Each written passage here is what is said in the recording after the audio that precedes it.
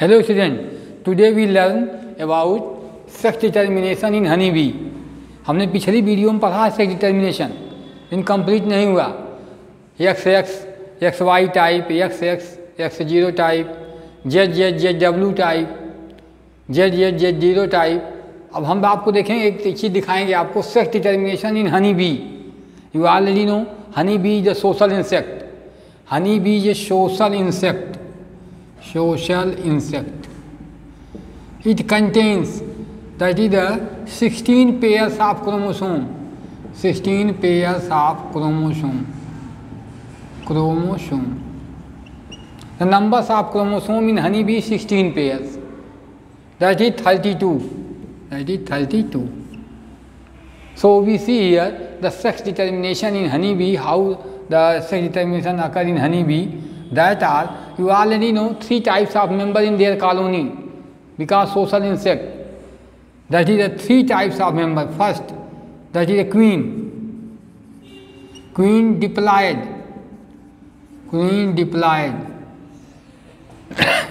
female. Second, their colony have, that is the other thing is, that is workers, diploid, female. And third one, that is the drone, haploid, male. We see here how the sex determination occurs in honeybee. That is, you already know, the female is diploid and male is haploid. Diploid means 32 chromosome. Here 32 chromosome, here 16 chromosome. Because the chromosome number is 32, 16 pairs are 32. Then you see here, that is the how the sex determination occurs in honeybee. That is the one thing is here, that is the, we see here, system for sex determination. The unfertilized egg in honeybee, unfertilized egg produce, that is the male, and fertilized eggs produce female. You already know that is the fertilized eggs produce, that is the female, and unfertilized egg produce male. So we see here a system for sex determination in honeybee. Suppose this is, that is the female honeybee, female honeybee. Sex determination honeybee female, that is the male honeybee. You already know female have how many, that is the 32 pairs of chromosomes, 16 pairs of chromosomes. That are, you can say, 2 autosomes and 2 X. That is 2 autosome, that is last pair. 16 pairs, 32. And you can say that is 2 X chromosome. Here is that is male haploid, 1A. That is no 2A, 1A. And how many? 1 is, that is the X chromosome, X. 1 pair haploid sets of chromosome, and that is, you can say, autosomes. So how sex determination occurs? They produce gamete. Gamete have, that is the A plus how many? X. A, and that is the autosomes plus how many? X. Then you can provide, that is the A into X. Or here, that is the A into X. Gamete have half number of chromosome, and here the male produce how many? A into X, 1 gamete. Or you write only 1 gamete. Male produce 1 gamete, A into X. These fertilize to this, then 2A into XX, female. And these eggs, this is gamete, X. Female have how many? X. And this is what is the sperm, gamete. Then suppose the unfertilized, these are produce male. The male have 16 chromosomes, 16. Male contains 16 chromosomes. Unfertilized egg, and female contains how many? 16 pair are 32 chromosomes. So these are the system for sex determination in honeybee. Unfertilized egg of the female, that provides, that is the male. male have that is the unfertilized egg changes into males, that is called drone. Unfertilized egg produce, that is the female, that is you can say female have maybe worker, maybe queen. Everyone female, the fertilized egg produce, that is this is the fertilization. Here no fertilization, then they produce male. Only 16 chromosomes, here the 32 chromosomes. So these are the sex determination in honeybee, or you can say parthenogenesis here. Reproduction without fertilization is called parthenogenesis. Reproduction without fertilization is called parthenogenesis. The best examples of parthenogenesis is honeybee. A male is developed without fertilize egg, बिना fertilisation के progeny का development parthenogenesis कहलाता है। और यह बढ़िया natural parthenogenesis honey bee में मिलती है, हनी बी के ड्रोन में। देखो यह हनी बी का एग्स है, इसका फर्टिलाइजेशन नहीं हुआ तो मेल हो गया, और जिसका फर्टिलाइजेशन होता है उससे फीमेल बनती है, क्योंकि मेल हमेशा हेप्लॉयड होता है एन। मेल क्या है एन, और फीमेल क्या है 2n। अब देखिए यह रह गया n हेप्लॉयड, और देखिए हो गया 2n। तो अब देखिए अनफर्टिलाइज एग से बन गया है, इसलिए इसको पार्थेनोजेनेसिस भी कहते हैं। और इसमें सेक्स डिटर्मिनेशन का तरीका क्या है कि अनफर्टिलाइज एग से मेल बनता है। अब आप इसमें देखिए, इस मेल ड्रोन, मेल को क्या कहते हो आप, ड्रोन। आप देखो यहाँ ड्रोन के पास फादर होता है। क्वेश्चन देखिए, क्वेश्चन पूछता है the organism or the progeny which have no father but there is grandfather। अब ग्रैंडफादर तो है लेकिन फादर नहीं है, तो ऐसे कैसे होगा भाई। देखो यही हनी बी है, बेस्ट एग्जाम्पल देखो आप। अब इसके पास फादर है, फादर नहीं है, अनफर्टिलाइज है, कहाँ मेल से क्रॉस हुआ है, no father to this mail but there is 2x chromosome, 1x chromosome you see here from there grandfather. इसके जो फीमेल है, इसकी मदर जो है, फादर नहीं है मदर है, और मदर का जो एक एक्स क्रोमोसोम है कहाँ से आया है, इसके फादर से आया हुआ है। इसलिए इसमें ग्रैंडफादर तो होता है, मेल हनी बी है वे grandfather but there is no father. The question the which organism है without father but grandfather are present, then you can say drone of the honey bee.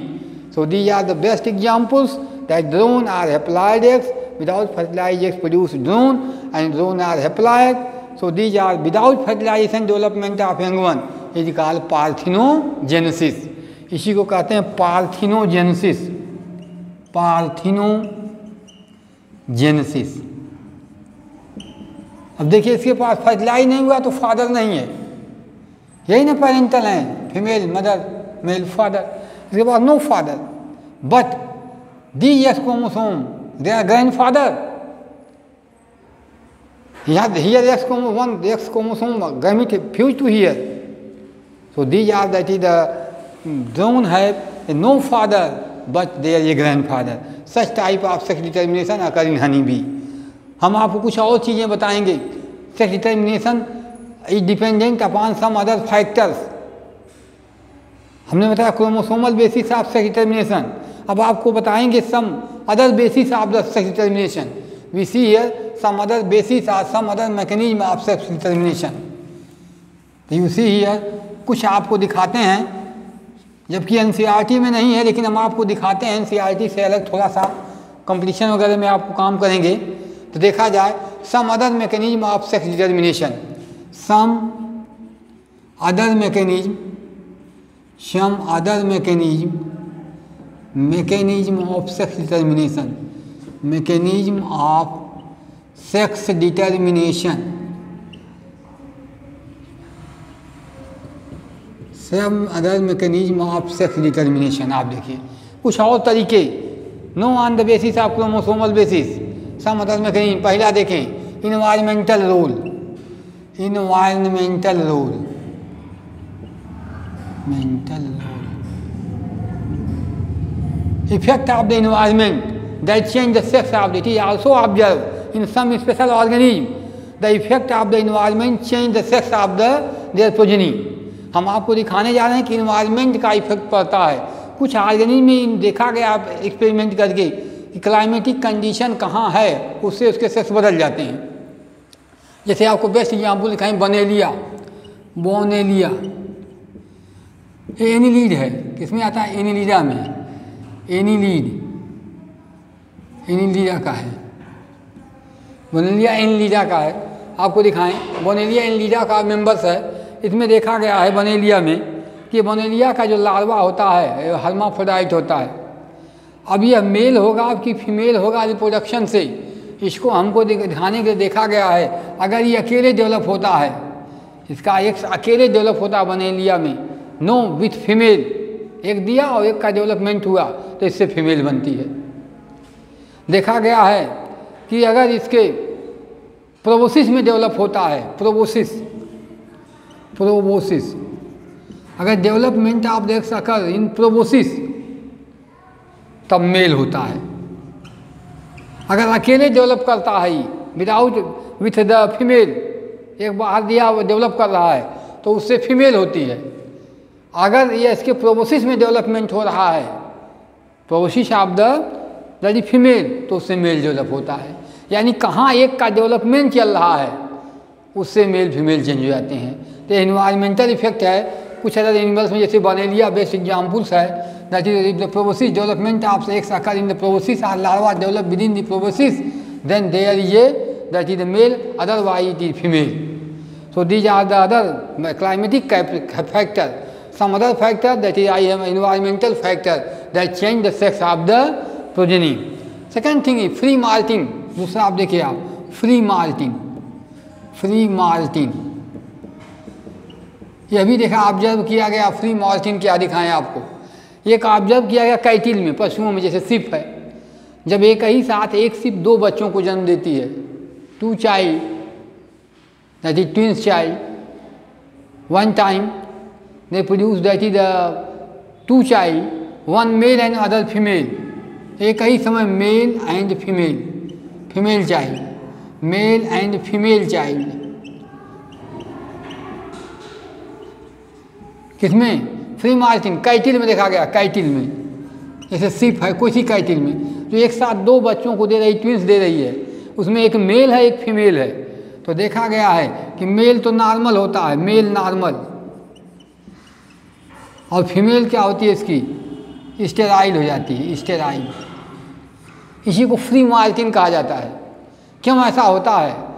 Mail के hormone, the hormone secrete by males in कैटिल that effect the sex of the female, female become sterile. That process that are called free Martin. तो अक्सर देखा गया है जब एक ही बार एक gestation period में एक मेल और एक कैटिल, एक मेल और फीमेल प्रोजेनी डेवलप कर रहा है, तो देखा गया है कि अक्सर कैटिल में कि मेल तो नॉर्मल डेवलप होता है लेकिन फीमेल स्टेराइल हो जाता है। ये किसका इफेक्ट आ गया? स्टेरिलिटी का, हार्मोन का। Male hormone that secrete by that males that are change that is their sexual behaviour of the female progeny.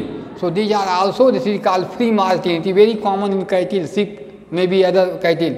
So very common example that is free martin also affect the sex of the child. That are also hormonal effect. That you can say free martin is nothing, hormonal effect. Hormonal effect. Hormonal effect. This is called free martin. तो यह hormonal effect है जिसकी वजह से इसमें क्या होता है कि यह जो है मेल तो नॉर्मल होता है, दैट आर फर्टाइल, और फीमेल स्टेराइल। अगर अलग अलग डेवलप होते हैं तो ऐसा नहीं होता है। इससे देखा गया, एक्सपेरिमेंटली समझा गया, पता चला कि इसके हार्मोन इसके सेक्स को जो है सप्रेस कर दे रहे हैं, इसमें स्टेरिलिटी आ जा रही है। तो no proper development of their sex organ, so these are called free Martin. तो देखिए सम अदर फैक्टर आपको दिखा रहा हूँ। By free Martin hormonal role of sex determination और hormonal effect of the sex determination. एक तीसरा और दिखाएं आपको सेक्स डिटर्मिनेशन के तरीके जिनसे सेक्स डिटर्मिनेशन होता है। सुने होंगे गाइनेंड्रोमार्फ, गाइनेंड्रोमार्फ, गाइनेंड्रोमार्फ, गाइनेंड्रोमार्फ। देखिए ये क्या है? एक ही ऑर्गेनिज्म में half body male and half body female. That is called गाइनेंडोमॉर्फ। इस देखा गया है best example Drosophila, Drosophila, Drosophila. हम देखिए ड्रोसोफिला में देखा गया है कि इसका आधा पार्ट मेल का, आधा एक ही ऑर्गेनिज्म के हाफ पार्ट मेल और हाफ पार्ट फीमेल होते हैं, और इनको कहा जाता है गाइनेंडोमॉर्फ। देखा जाए उसका रीजन क्या है गाइनेंडोमॉर्फ का। इसमें नॉर्मल डेवलप होता है, ड्रोसोफिला के डेवलप होता है एक फर्टिलाइज के बाद जो बनता है जाइगोट। जाइगोट ये जाइगोट है। अब तो fertilisation there is formation of zygote.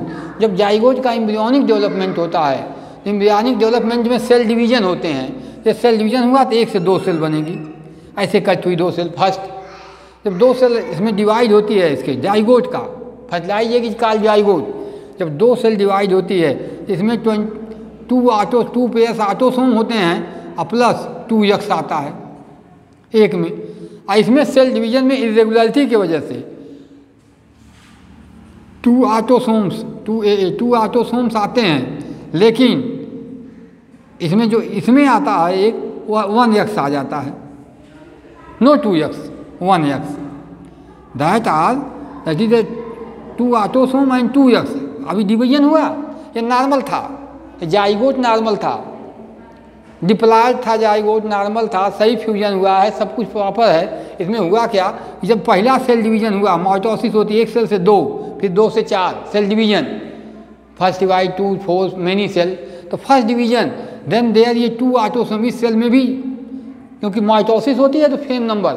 इसमें जो है डिवीजन में इरेगुलरिटी आ गई, ये तो ऑटोसोम सही आए लेकिन 2 यक्स की बजाय 1 यक्स आया। इसको क्या कहते हैं, 1 यक्स आने की वजह से इसका पूरा जो है कैरेक्टर डेवलप नहीं हुआ। तो इसमें फीमेल का कैरेक्टर पूरा आया नहीं, जब फीमेल का घटा तो यक्स जीरो टाइप, तो ये मेल का कैरेक्टर दे दिया। तो बॉडी इससे डेवलप हुई मान लो, तो आधी बॉडी मेल जैसी, आधी बॉडी फीमेल, इधर का पार्ट मेल का हो गया, इधर का पार्ट फीमेल का हो गया। इसी को गाइनेंडोमॉर्फ कहते हैं, इसी का नाम दिया गया है गाइनेंडोमॉर्फ। समझ में आ कि नहीं समझा? देखिए आप, गाइनेंडोमॉर्फ is that is the character that one organism contains 2 morphologically 2 types of character.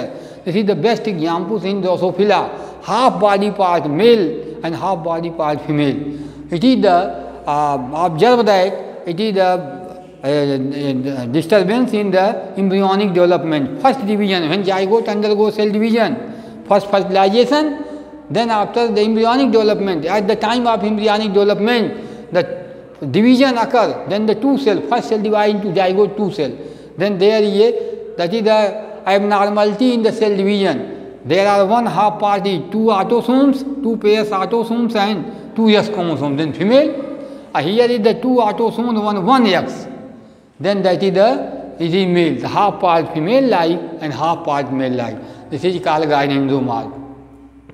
So these are that is some other system for the sex determination. I have already told you. No chromosomal basis of sex determination, some other mechanism of the sex determination, that is I have described you. I described that is the environmental role, bonelium दिखाया, free Morton hormonal आपको दिखा, free Morton hormonal role दिखाया आपको कैटिल में, और गाइनेंडोमॉर्फ दिखाया।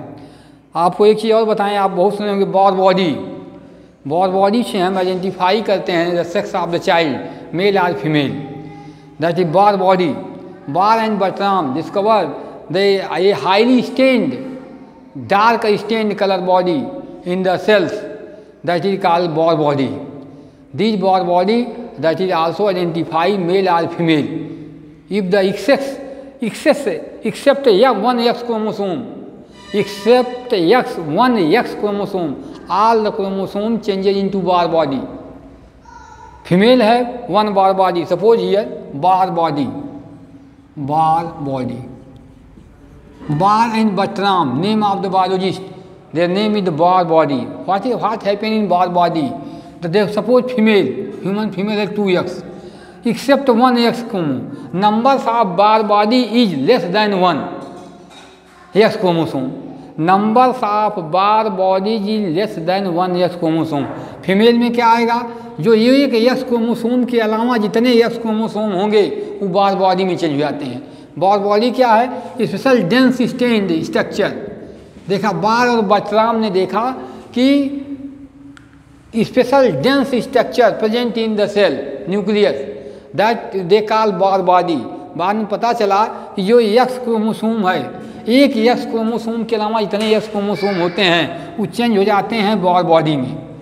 ऐसी को उन्होंने कहा बार। इससे हम करते क्या हैं, बार बॉडी से सेक्स बता देते हैं। फीमेल होगा तो एक बार बॉडी होगी और मेल होगा तो 9 बार बॉडी, क्योंकि मेल में क्या होता है हमारे एक्स एंड वाई। देखिए एक एक्स के अलावा जितने एक्स होते हैं बार बॉडी में बदलते हैं, इसमें एक ही एक एक्स होता है। जब 1 x then they know bar body that is male. इसीलिए बता देते हैं बार बॉडी देख के ही बता देते हैं इम्यूनोसेंटेसिस से, इम्यूनोसेंटेसिस डिवाइस में बता देते हैं मेल और फीमेल। दूसरा देखिए अगर हम इसमें किसी में 2 बार बॉडी आ गई सपोज करिए, तो जानते हो क्या हो सकता है, एक एक्स के अलावा इसके पास 3 एक्स हो सकते हैं, या 3 एक्स का मतलब कि एक एक्स तो नॉर्मल, इसको छोड़ के जितने में 2 बार बॉडी आ गई इसका मतलब 3 एक्स है। अब नॉर्मलिटी आ रही है, स्टेराइल डेवलप होगा। तो बार बॉडी का एक और उपयोग है कि हम इससे जान लेते हैं कि ये that is chromosome number 6 chromosome is proper और non proper, that is called bar body. Bar body is the special chromatin that are stained, dark stained by staining, and Bar and Bertram call him bar body. Except 1 X chromosome in any organism, all the chromosomes of the cell changes into a dense chromatin fiber that is called bar body. ऐसी बार body से identify कर लेते हैं sex of the child and also we identify that is the abnormality in the embryonic development. So these are the bar body that is the discovered by Bar and Bertram, by which we can identify that is abnormality, genetic abnormality, sexual abnormality, and also we identify the sex of the child. तो अब मैंने आपको इतनी चीज़ें बताई आपको। अगर आपको ये वीडियो पसंद आती है तो आप सबसे मेरा यही रिक्वेस्ट है कि वीडियो को आप जो है चैनल को मेरे सब्सक्राइब कर लीजिए और वीडियो को लाइक करिए और अधिक से अधिक शेयर करिए। आपके जो भी क्वेश्चन है मैं बार बार कह रहा हूँ, आप जो दीजिए आपको सेटिस्फेक्शन मेरा काम है, ठीक है। तो आपको सेटिस्फाइड करना मेरा वर्क है, तो आप मैं आपको सेटिस्फाइड करूँगा जैसे भी होगा जहाँ से होगा, लेकिन आप पहले मुझे तो दीजिए तो क्या आपको चाहिए। Thank you, have a nice day.